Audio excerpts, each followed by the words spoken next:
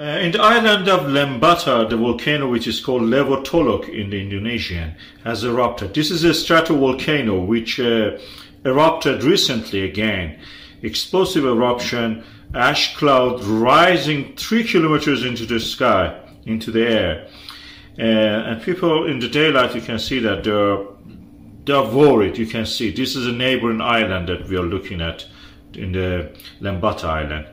These eruptions happen all the time in those areas. This is a part of the ring of fire, as I mentioned. Subduction of the Indo-Australian plate under the Eurasian plate creates these volcanoes.